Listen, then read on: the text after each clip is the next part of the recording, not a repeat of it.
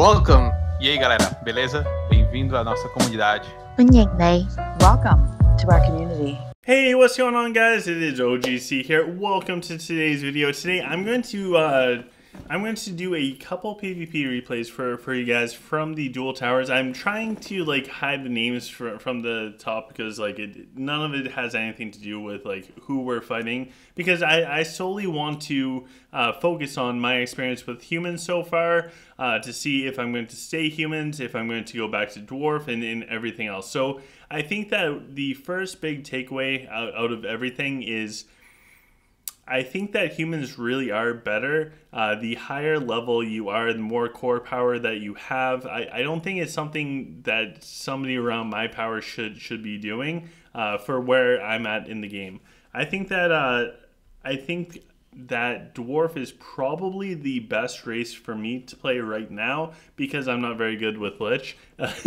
And it's been recommended by Toby. And to be completely honest with you guys, I have not seen Toby wrong with his advice to me yet. So that being said, let's jump in. Let's see if we can find a couple replays with people that are around my core power, and see a couple wins, and I'll share what I like about humans so far. Alright, so for our first fight, we're going up against a Sylph player, and this Sylph player, they have 13 million power trees. They do have decent archers, so it looks like they are running with, what was this? Okay, so level 6 equipment on their huntresses and also their men at arms. So they're right around where we are, a little bit lower true power equipment, because if we look at ours, we have level 7 on our swords and we have level 9 on our archers. However, everything else we have for us is level 4. So they have 2 level 6, 2 at level 7, so we do have a little bit of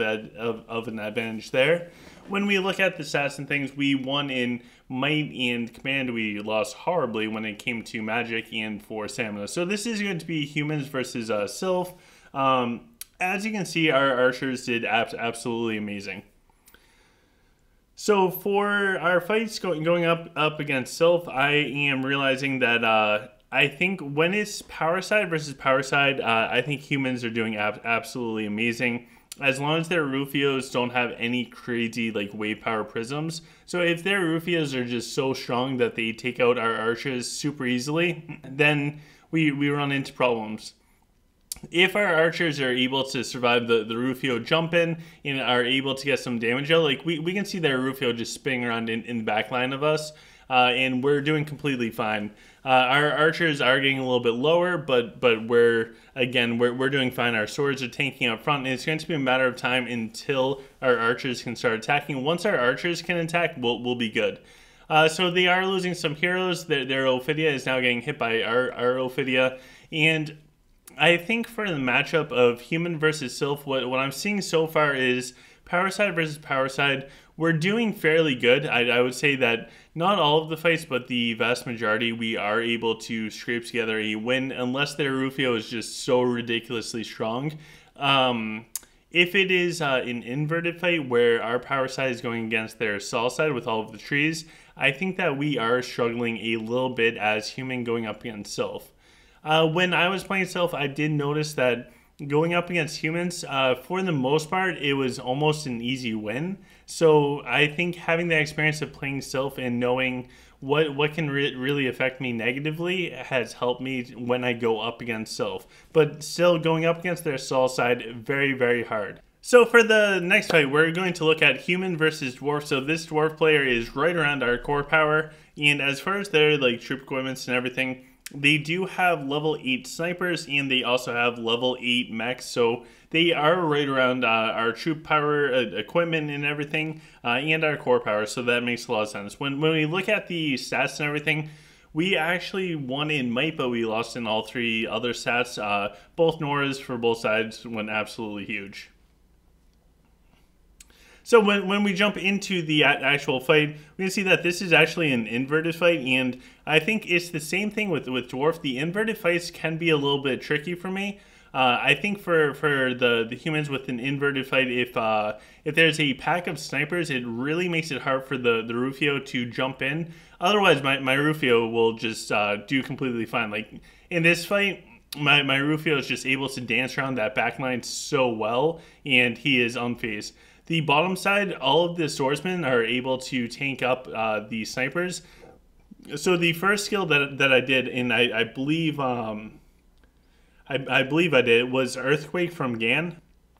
So I did not. So I was not able to do the Earthquake from Gan, but typically what I will do is I will do the Earthquake from Gan as an instant opener and put that right onto the enemy snipers. So I think that human versus dwarf is actually a pretty hard matchup. It's harder than I imagined at first.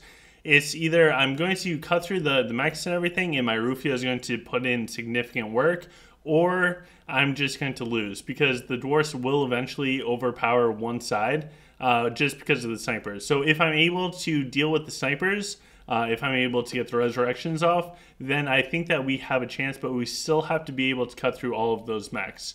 Like you can see on the top side right now, we have a long ways to go before getting through all of those mechs. And luckily for humans, we are able to just take down the dragons because of the archers. I think that that's a huge portion of the humans overall, is the ability to kill dragons. Very similar to Lich, but slightly different play style. So anyways, I think that dwarf can be very difficult depending on where I'm at. Again, my troop equipment stuff is slightly above average, but it is nothing crazy at all. So I do agree with Toby, and I probably would be better off going as dwarf just for now. And actually, shockingly, I do not have any replays with us going up against Lich on our current replay stuff for the dual tower, which is really weird because I face a lot of Lich. So we will take a look at humans. So we're going up against another human, and they have 8-star on their swords, and they have 10 stars on their archers. So I mean, this person is very strong. And when we look at the stats, one of our saving graces was we were able to barely win in might, barely win in stamina, but we were able to win in command.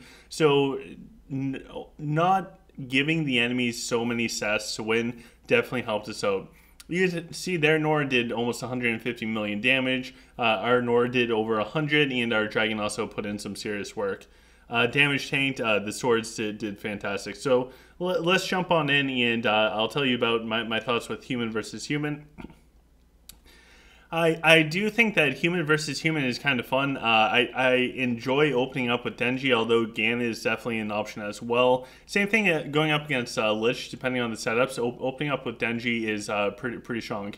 For humans versus humans, I think that Rufio seriously is everything. Like, we can see the giant proc from the first Leo's Pride coming out from our Rufio. Our Rufio is going to spin back over, do another stun. And although this player is very strong, and their troop equipment definitely is better than ours, our Rufio just did so much work. You can see our Rufio dropping down, but another big Leo's Pride proc comes out, and we're just able to pump out so much damage. Our Belrog is able to stay alive and is able to stun up some of the backline archers, while our Nora and everything does a bunch of damage.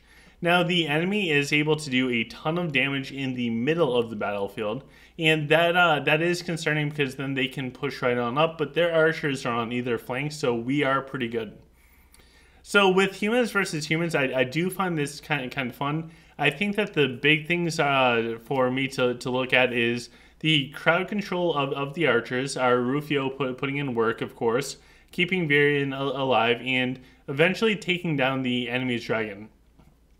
Honestly, I probably should have already tagged the enemy's dragon, but I did not. Tagging the enemy's dragon is absolutely huge when it comes to humans versus humans, because the archers have so much range and everything. So we're pretty much able to break through on this bottom portion, and that's what's going to ultimately let us win. So for humans overall, my thoughts, I think that I will stay human for a little bit longer. When the divination event comes up, I will be going pretty hard on that. So this next lucky wheel that comes out, I won't be able to go super hard on, which I wanted to. But I think with what we have saved up, we are going to go for the divination. I really want the two minstrels because I think that having the option of going to dwarf, I think outweighs anything else. So as much as I do like humans, I still think for me right now, going dwarf is probably going to be better off for me. So I want that option. And I think keeping that option open is really important as far as like a peace of mind and everything else. I also want to try and get an emerald dragon. That way I can, first of all, OGC girl will be happy that we have an emerald dragon. But I also want to try that with humans because I think Call of the Wild is going to be absolutely huge at keeping the archers alive. So I do kind of want to wait until we can play around with an emerald dragon. But I think for where I'm at, I'm kind of enjoying going back to humans. For the first week or so, I felt really off and I was losing a lot of matches. For right now, I think the last dual tower that came out, I got a bunch of wins in a row. So I'm looking forward to doing more in dual tower with humans and trying to sharpen up my skills. So if you guys want to follow me on my human journey or Art of Conquest journey in general, please smash the thumbs up button, subscribe if you have not subscribed already. Go check out all the cool stuff in the description below. We have the Patreon page if you want to further support this channel. Thank you to the Patreons out there. We have the merch store, we have Discord, we have so many cool things. Go check it all out. And I will see you guys tomorrow night for live stream. Take care.